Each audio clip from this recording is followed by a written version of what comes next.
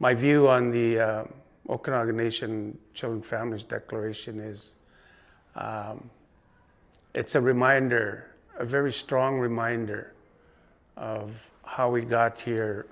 and how we survived for thousands of years since time immemorial. The Declaration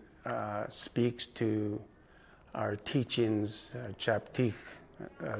as to who we are, Skailch, the Silks, the Okanagan Nation people. It guides us not only for future family guidance, but as a reminder of our responsibilities, not only for our children now, but for those children yet to come. The guiding principles built into the Declaration will be used for future generations on how we use our traditional values, our teachings, the chaptik, and how we look after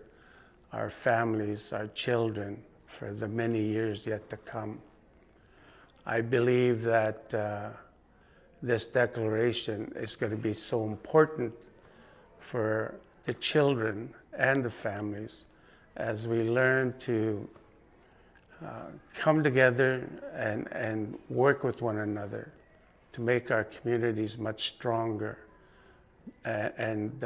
built around our teachings and our culture and our traditional ways of life.